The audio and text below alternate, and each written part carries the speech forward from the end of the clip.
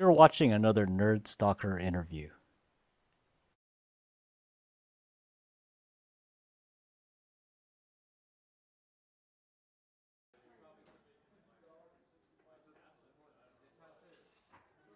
Shopping is you are able to have a absurd breadth of product, and there's so much more depth where you can find a jacket in a store and it might not be in your size, so they'll have to transfer it in for you, something along those lines, and it's not instant gratification.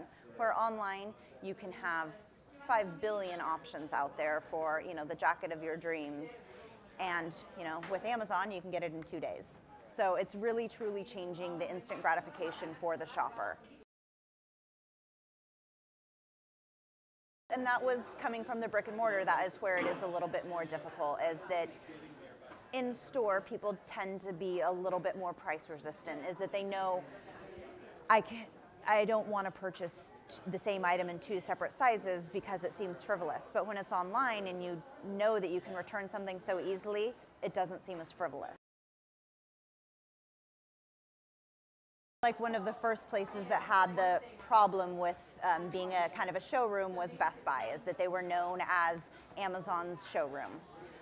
But then now it has truly moved into all realms of retail, is that you can buy anything online now. And so there are many people that want to touch and feel something, but they might not want to have to schlep around a shopping bag if they're in San Francisco. I definitely think that brick and mortars are never going to go away. Is that people do love the fact that you can go in and touch and feel, and especially with fashion, is that you need to be able to feel the textiles. It's a very important part of clothing. So with that, I do not believe that brick and mortar are going anywhere. It's just that brick and mortar need to be able to understand that the retail atmosphere is changing, and that they do really need to have an online presence as well. Is that places like Macy's, who are the retail giant, everyone tries to have their same business model. They've understood that having an online presence and being able to have clients purchase things online and then have the ease of walking into the store if it doesn't work, doing an exchange or doing a return. So it does definitely help. And then with that aspect is the fact that they are able to sell something online. Heaven forbid they have to return or exchange it, then it's that second time that they're able to get the client in the doors, and they might make a second purchase.